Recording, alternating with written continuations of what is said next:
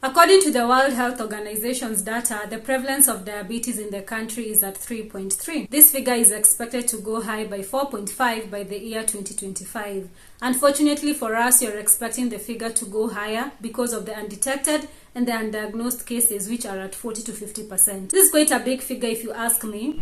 My name is Lilian Momina. I am going to take us through a session of understanding type 2 diabetes as part of health promotion and prevention. So what is diabetes? This is a chronic metabolic disorder that is characterized by an elevated blood glucose due to defects in the production, secretion, and utilization of the insulin hormone. Insulin is the hormone that is tasked with controlling blood glucose in the body. When your circulating blood glucose goes high, it is produced to control that. You are said to be diabetic if your random blood glucose goes above 11 and your fasting blood glucose goes above 6.5. There are different types of diabetes. We have type 1 diabetes, which is an autoimmune disorder that is characterized by no production or low production of insulin, and it majorly affects the young population. So if you are a type 1 diabetic, you need to be on insulin. Then we have gestational diabetes that comes about due to pregnancy, and it should not be confused with having diabetes before pregnancy. And then we have type 2 diabetes that we're going to talk about. So what causes diabetes? Studies have revealed that diabetes comes about due to accumulation of several factors,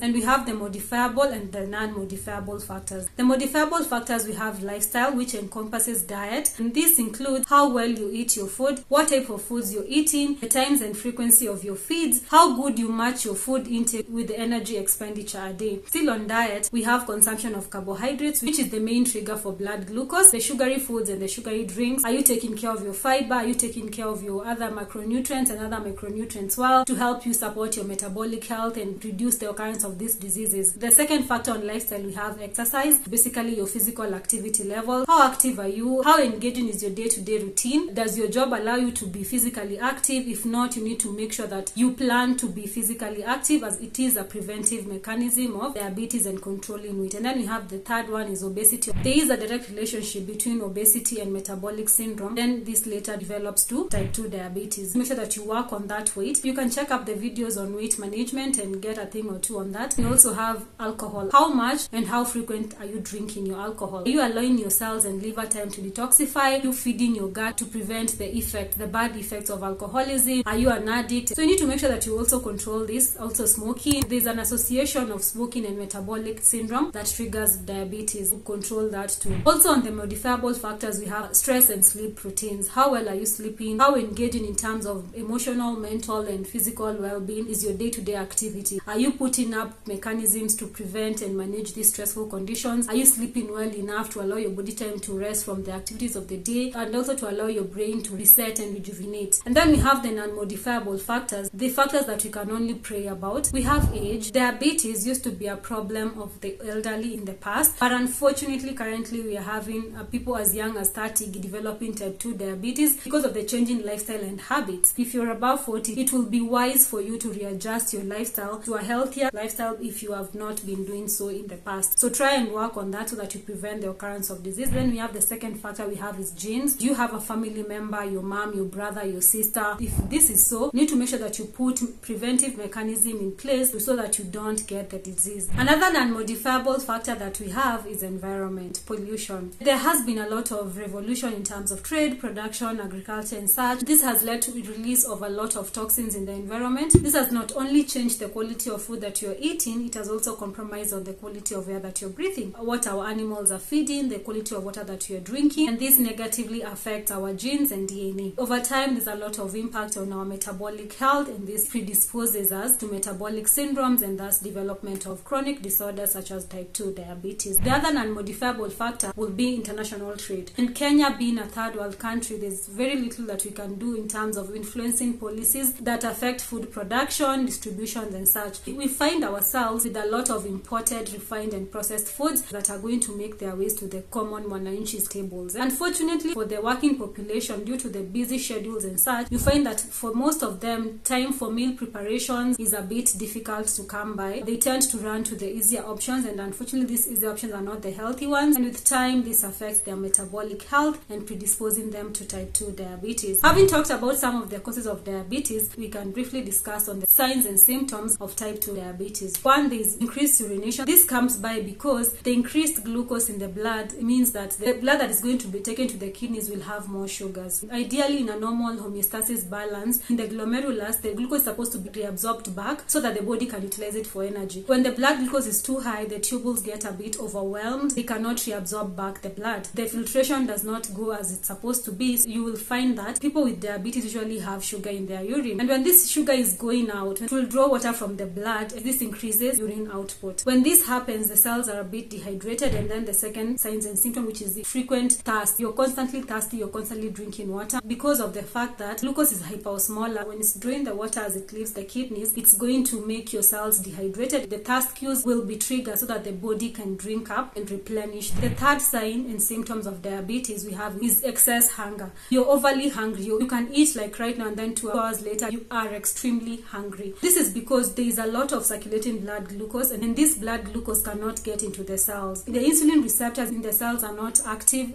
or they are not working, or they are dead, or they are tired. They will not allow insulin in so that the cells can utilize the glucose for energy. So your body will be constantly hungry because your cells are hungry and you're eating but you're not getting full. The fourth sign will be involuntary weight loss, unexplained weight loss. We've talked about cell starving, not getting enough food. What you're feeding your body is not being utilized for energy. The body will start sourcing energy from the stored sources. The first place it will go to your fat area. Lipolysis will be triggered. This brings about breakdown of triglycerides to glycerol and fatty acids so that they can be used to produce energy. When these stores are depleted, then to start the breakdown of muscles in the body, a process called proteolysis, to release amino acids so that they can be used for the production of glucose to try and get some energy. With all these processes, there's a lot of breakdown that is coming about from the cellular and muscular levels, and you will definitely lose the weight. If you are experiencing unexplained weight loss, it will be wise for you to check your blood sugars. Another sign and symptom will be acne and dark patches on the skin. The circulating blood glucose brings about skin infection. You might be having a lot of breakouts and such things. Before you start on treatment, or before you go to a dermatologist, it will be wise if you have any of the other signs and symptoms for you to get your blood sugars checked. Another sign and symptom will be frequent bacterial infections such as UTIs. This comes about due to the increased sugar levels in the urine. They create a conducive environment for the growth of the bad bacteria that causes these infections. And apart from that, they also make it easier for these bacteria to colonize and reproduce, and this brings about infection in those areas. Another thing that you can get with diabetes is usually urine incontinence. You get that you're releasing urine and you're not even aware, or you're having problems with sensing whether your bladder is pressed or something. There are several factors that might lead to this in diabetes patients. You might be having, maybe you're obese or overweight, so there's a lot of pressure around the abdominal area. This brings about a lot of pressure in the blood. The storage capacity of the bladder is compromised. You can also be experiencing this because of the nerve damage that comes with uncontrolled blood sugars. Having said that, what are some of the complications that are associated with uncontrolled blood glucose? One, we have vision loss and vision impairment. You might get partial blindness or total blindness. You can also have development of cataracts, and that is called retinopathy. There is also neuropathy, that is the nerve damage that comes about with uncontrolled blood sugars. You can also get some paralysis. You can get brain damage. You can have diabetes-induced psychosis because of neurological damage. There is impaired wound healing. Your wounds don't heal as good as they should be. Your blood clotting is compromised. Diabetes usually have a low HB levels because glucose conjugates protein and lipids. This leads to an enzymatic browning, and this kills the red blood cells. When this happens, your HB levels is usually compromised. So you want to make sure you take care of your feet, you avoid getting cut. Another complication that comes with uncontrolled blood sugar is kidney failure. Diabetes is one of the leading causes of both acute and chronic kidney diseases. If you exhibit any of the signs and symptoms and you have history, it is important to check and make sure that you control this diabetes before it brings these complications. The other complication, of course, will be the comorbids that come with diabetes. We have hypertension, cardiovascular disorders, we can get liver failure. Make sure you stick around because we will be discussing on the dietary management of diabetes next. If you found this video useful, please give it a thumbs up and don't forget to subscribe, like and share. See you then. Bye.